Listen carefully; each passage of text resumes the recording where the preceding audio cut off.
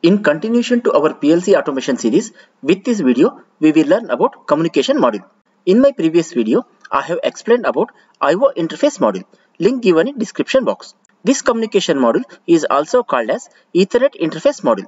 Its primary function is to enable the PLC to connect to an Ethernet local area network, or we can say LAN, and communicate with host computers.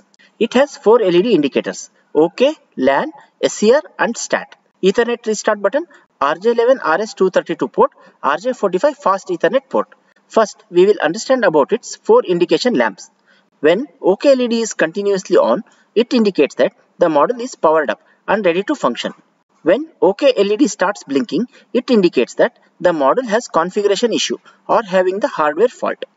LAN LED represents LAN port. It will be solid green when the network connectivity is successfully established with the connected system. If it starts blinking, then the model has an active data traffic. It means data being sent and received. If the LAN LED is off, it indicates that no physical link may be due to faulty Ethernet cable or faulty network switch. SCR light represents Station Manager RS232 port status. Its light continuously on when port is active and connected to a device. During data exchange time, light will blink. SCR light will be off when there is no connectivity or connection problem. Let's understand the difference between Station Manager RS232 RJ11 port and LAN RJ45 port. This is the serial communication port called as RS232 port connected via RJ11 connector. Purpose of this port is to configure the network parameters like IP address, subnet mask and default gateway. This is the LAN port called as the Ethernet port connected via RJ45 connector.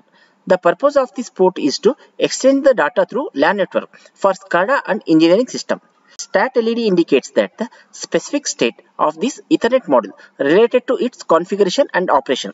If this LED is in off condition, it means normal and the model is in healthy condition. If this LED is in on condition, it indicates that fault has occurred and stored in the event log. If it starts blinking means this model is waiting for new software which is to be downloaded. Thank you for watching this video. In my next video, I will come with the new PLC hardware. Keep watching, stay updated.